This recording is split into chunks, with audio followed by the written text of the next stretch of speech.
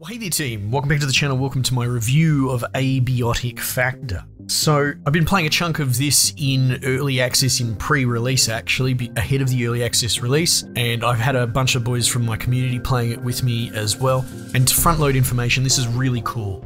You should be pumped about this, and if you're someone that maybe isn't necessarily all in on survival craft games or is a bit fatigued by them like me, a bit more fair weather when it comes to those games, then this might be worth perking up, especially if, let's say, you're a bit of an older boy and you have like a fondness in your heart for Half-Life 1 specifically. This game is really, really cool.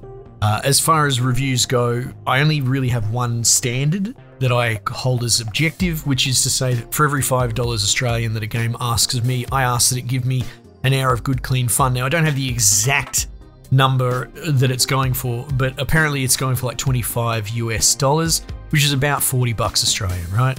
You could call that 8 hours, easy. I've put 10 or 11 hours into this already, and I do feel like I've barely scratched the surface, and I've enjoyed it immensely so far. So yes, let's just make it clear, this game is very much worth your time, worth your money. One big caveat is, if you're gonna get value out of this, it's best done in a group with the lads. I've been playing with 4 of us, and it goes up to 6 player, and I think 6 player would actually be quite wonderful, and we might as well just discuss it here. One of the issues that I have with survival craft when you start getting more and more people pouring in is the design sort of tries to feather between multiplayer and single player. Like, it feels like devs try and keep everyone happy, and through that you can have kind of bland or lighter mechanics that you could get away with in a single player setting, like one dude could spin all the plates, but as soon as you put more guys in the server, you just find out that you're doing everything in, you know, duplicate or triplicate. All 4 of you are basically crafting the exact same items, the exact same trees, that sort of thing. And it becomes a little bit redundant.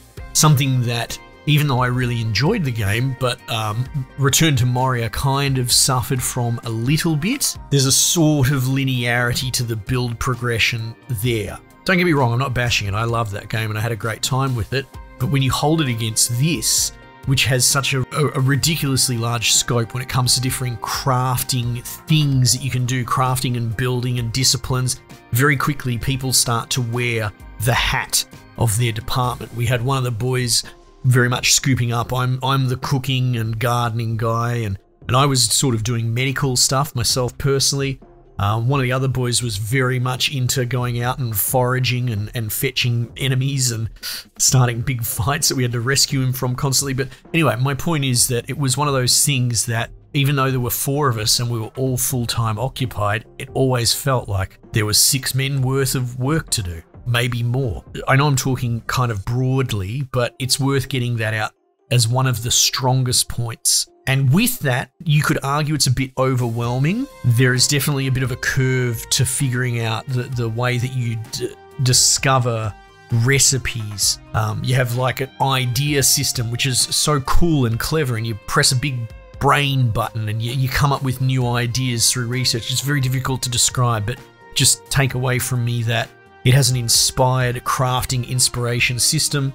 It has all the trappings that you would expect as minimum for survival craft, which a couple of titles we covered this year kind of missed the mark on. Things that come to mind are the way that you share recipes between each other. There is a button that you can press to just share with people around you, but if you go into a loot box with a bunch of items, instead of having to touch each of those items individually to inherit the recipe, a la Valheim, it just auto-recipes everything in the box. I hope this makes sense. So that becomes really cool. You'll have people coming back with all different bits of crap from different science departments and dumping them in the dump chests. And all you got to do is look in the chest and you get all those recipes, which is really, really cool. There's like a pin system to the crafting that goes on, which auto-highlights things so you know how to pick out the recipes. It doesn't have a crafting loot from chests in your base kind of mechanic, which some people might be down on, but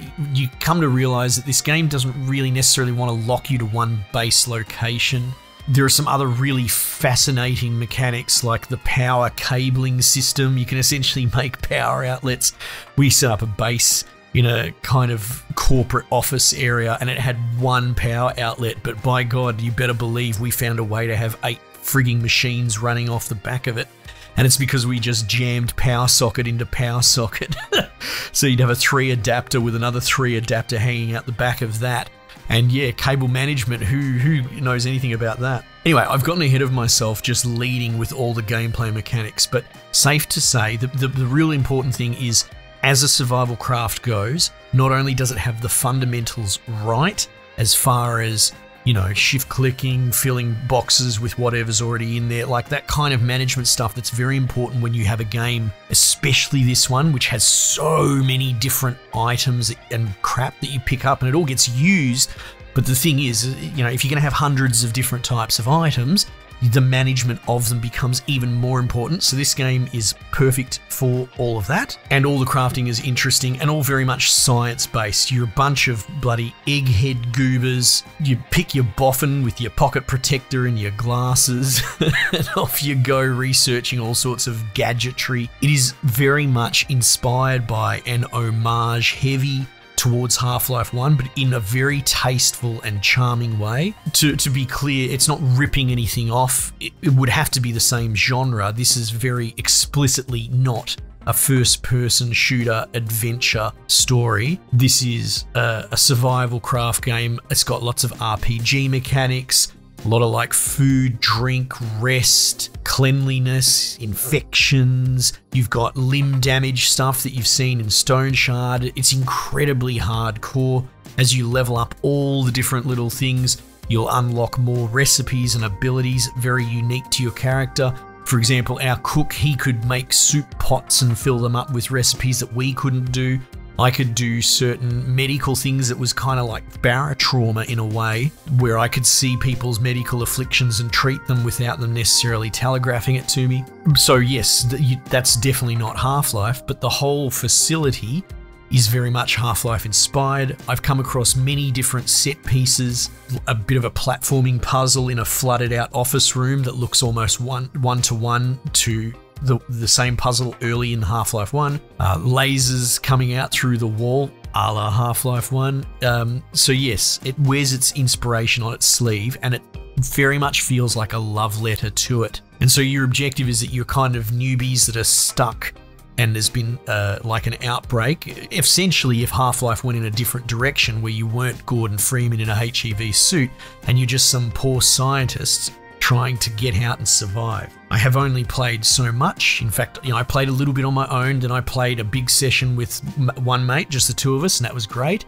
And then we got all 4 of us in for a re-roll. And I don't want to get ahead of myself and ruin it or anything like that, but there's still clearly so much more content that I haven't even touched up against in my time with it. So if it sounds like I'm gushing, it's because I am. I've had an absolute hoot.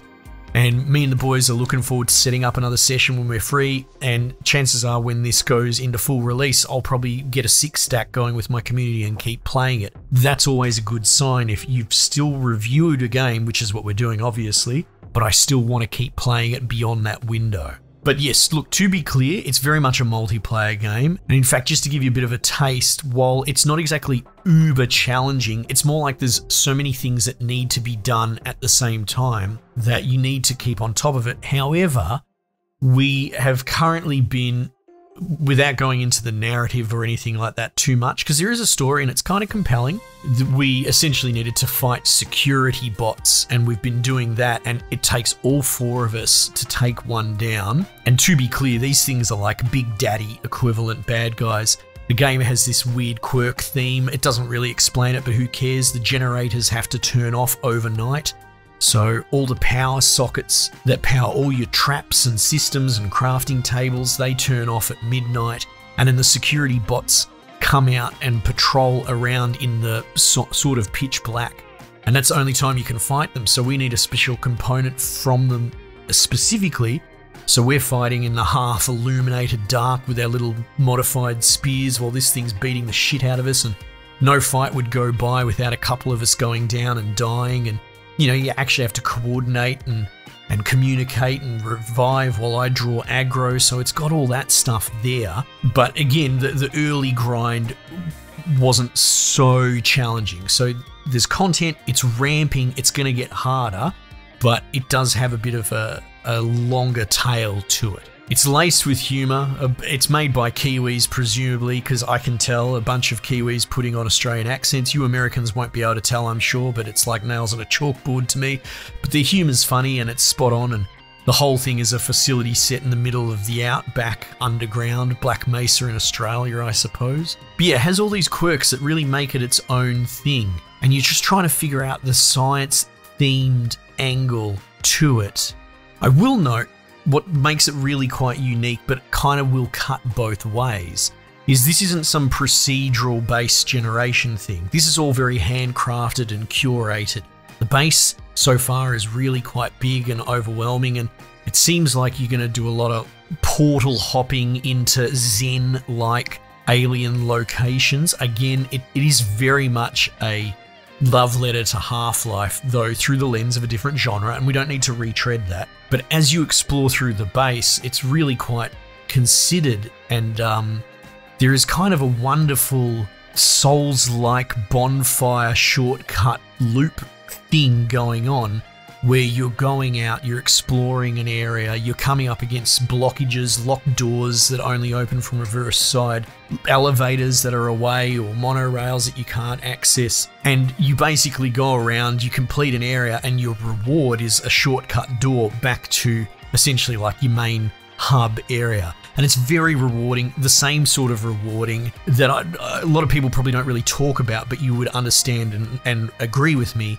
from something like in a Souls-like game where you finally get to the end of an area and you realize that it actually shortcuts all the way back around, and it makes life just so much more easy. To me, that's quite satisfying. And so this game is riddled with that sort of stuff. It is a bit of a rabbit warren, and it's very overwhelming at the start, but as you start to spend more and more time in the space, you start to really have a fondness for it, and you memorize where's reception, where's maintenance, you know, where's this lab or this silo and what have you. And yeah, it becomes a bit of a puzzle that needs to be solved. But the other side of that, I suppose, is replayability runs into the more like, let's say, linear narrative space, right? The replayability of a linear single player game is limited because you only get so much value, whereas something like maybe a Valheim or whatever, because of the more procedural level generation, it arguably adds a bit more replayability. I don't necessarily care about any of that, and I think the way they're doing it here is superior. It's got a narrative, it's interesting, all the boys are interested, we're all getting together, go, all right, we're gonna open the door that we finally made the hacking tool for, what's on the other side of that, you know? So there is a bit of a narrative esprit de corps, which is not something you normally will see in these sort of multiplayer games. And it creates a deeper level of investment and interest. But like I said, I thought it would be amiss if I did not mention that, because some people will at least be concerned by it. Anyway, look, beyond this, it would all just be waffling. The game is wonderful. It has a certain theme and a deceptively deep amount of complexity of systems, but it all works really well. There may be a moment where you get overwhelmed early in, and you sort of maybe got baited in by its Half-Life-like appeal, but I'll tell you what, I've had an absolute blast, and so have the boys, and I can't really wait to get back into it and really cut my teeth as the game just seems to be offering more and more. Anyway, again, I don't want to waffle. I think I've got my point across. Game's worth your time, worth your money. Team, might just leave it there for the time being. I'll catch you guys on the next one.